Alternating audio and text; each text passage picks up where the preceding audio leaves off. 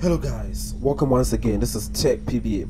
Thanks for joining me. So in this video I'll take you through two very easy ways to change the boot device on your Lenovo ThinkPad laptop. So this works on the Lenovo ThinkPad, the T series, the X series, the E series, and then also the P series. So in this video I will change the boot device to this particular USB flash drive connected to this ThinkPad laptop. It has Windows 11 setup on it. So to begin with, click the start button, click the power icon, click restart if you're already logged into the laptop or your PC.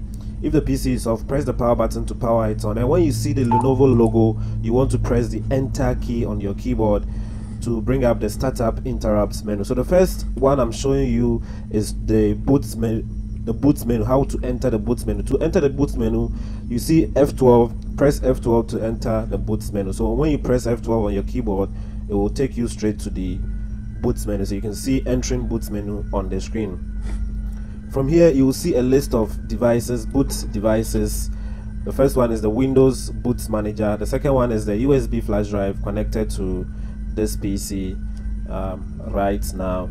In your case, find the model or the brand of your USB flash drive in the list, and then all you need to do is to click on it for the computer to recognize it as the boot device. So immediately I click on this, it would start booting to this particular USB flash drive with the Windows 11 installation setup files on it. But because I want to show you the second step, I don't want to click on it for the machine to boot to the USB yet.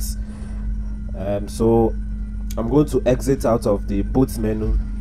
You can click the exit option, or you can press the escape key on your keyboard to exit from the boot menu.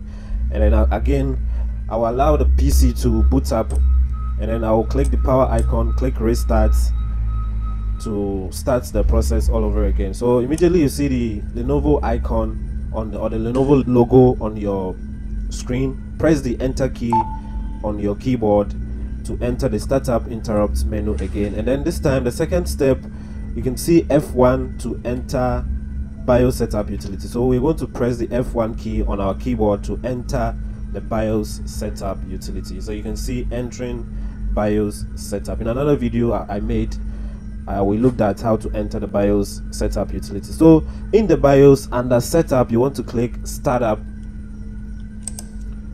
to view your startup item. So under startup, you want to click the boot option at the very top, and then you will see the boot priority order. So this is the list of boot devices and then the priority in the boot menu.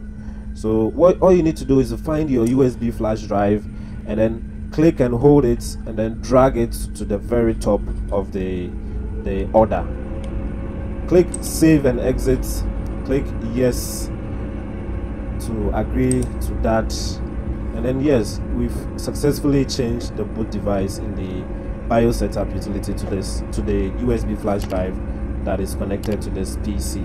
So immediately this PC boots up, it will start booting to the USB flash drive and then load the Windows 11 installation setup files on that particular USB flash drive. So yes guys, kindly subscribe, like and share to support us to bring you more of such videos. I will see you guys in another video.